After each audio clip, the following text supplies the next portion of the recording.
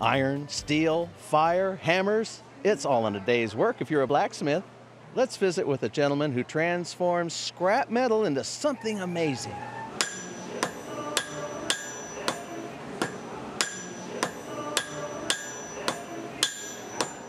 Well, at one time it was considered the king of craft.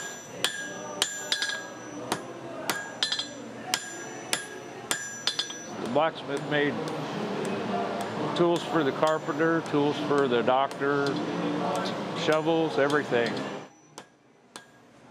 Now a lot of the blacksmiths either do reproduction stuff, restoration for museums, artists, a lot of artist blacksmiths. My name's Steve White. I'm a blacksmith here at the Iowa State Fair, Pioneer Hall.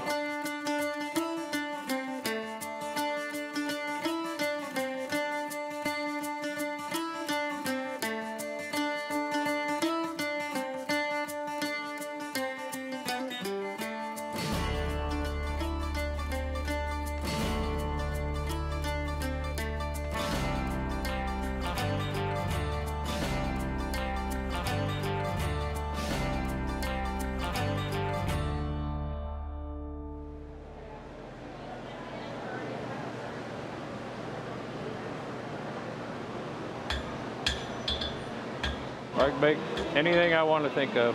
Hardware, candle holders, I make tools sometimes. I'm just playing. There's a puzzle element involved in it. It's puzzling it out where to start, and what to start with, and that's what keeps it interesting.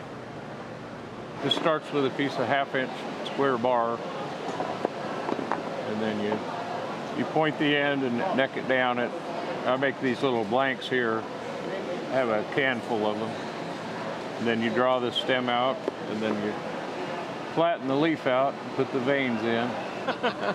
Buy one, get one? No, they're a Matt's Fair. Oh, they do? Yeah, well, I've had them about 10 years, but I made them. Yep. Yep.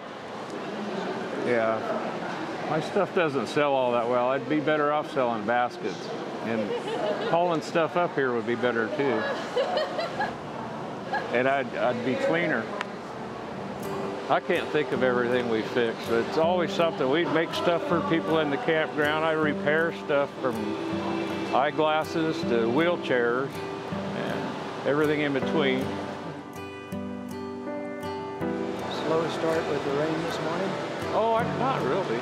Like I said, we're a small family here for 2 weeks every year for over 25 years. Most of us, the potters and the basket makers and the antique dealers. And so we're all friends. And a good share of them, that's the only time I see them is at the fair. But we're a small family, 2 weeks a year. So I always enjoy that. It's fun every time.